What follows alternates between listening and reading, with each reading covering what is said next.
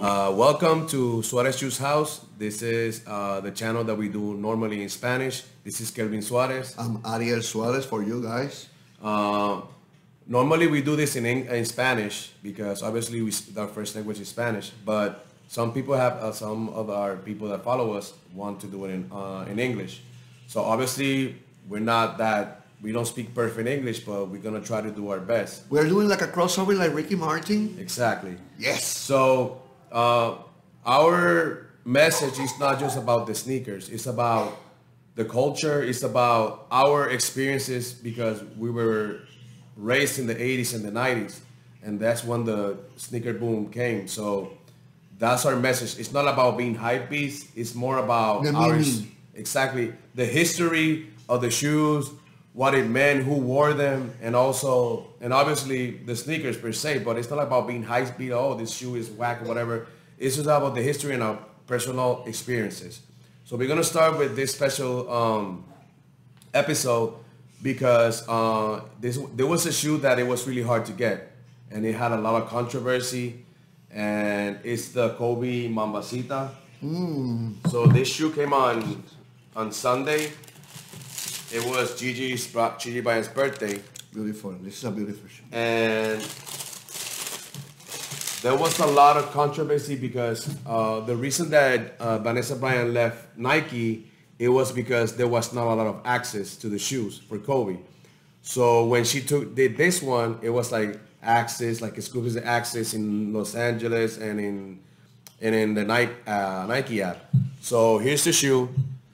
If you look at it, it has number 2 because that was the number of Gigi Bryant. She was an excellent basketball player. And like I mentioned in the Spanish version, this is like a sweet and sour, like, because obviously those people, they lost their lives. Not just Kobe and Gigi, also the people that were there and board with them. So that is really a sad story. But all of the money that came from this shoe is going to benefit the Mambacita Foundation, which is something that is good. Nice. So here we have the shoe.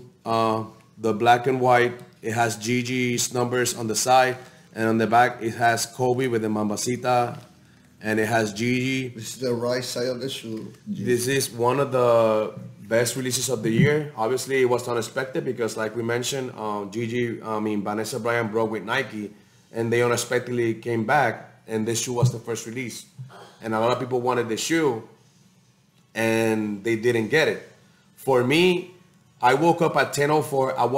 I didn't want to buy the shoe because I didn't want to pay any resale. So on Sunday, I woke up at 10:04 and I got the sneakers, the Access. It was like a miracle. And I got it. I bought it normally, which was kind of like weird because a lot of people were expecting the shoe.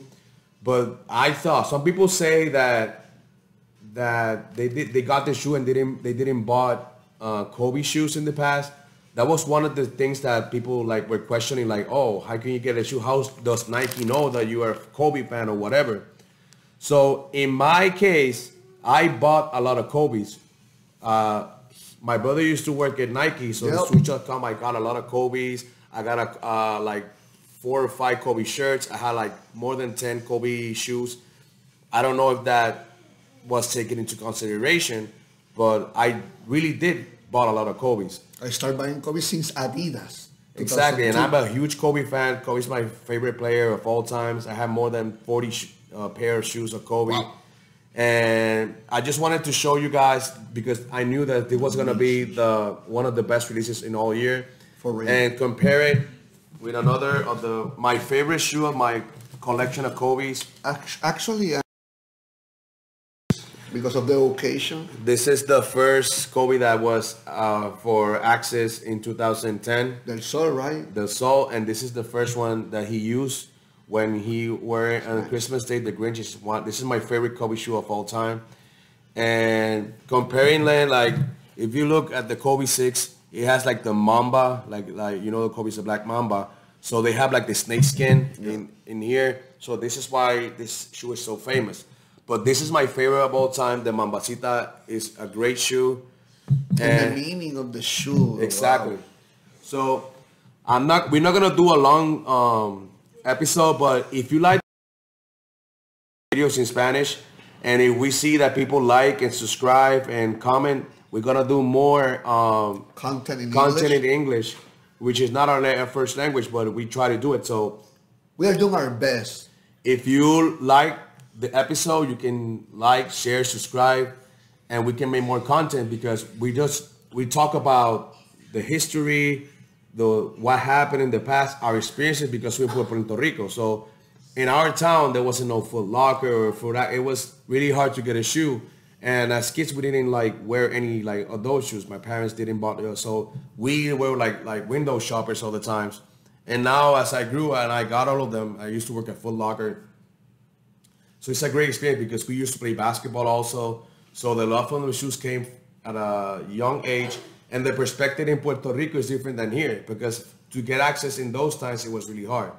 So if you like this content, make sure you subscribe, comment, and we keep on doing it in English. And it was a pleasure. Until the next time. Yes, sir.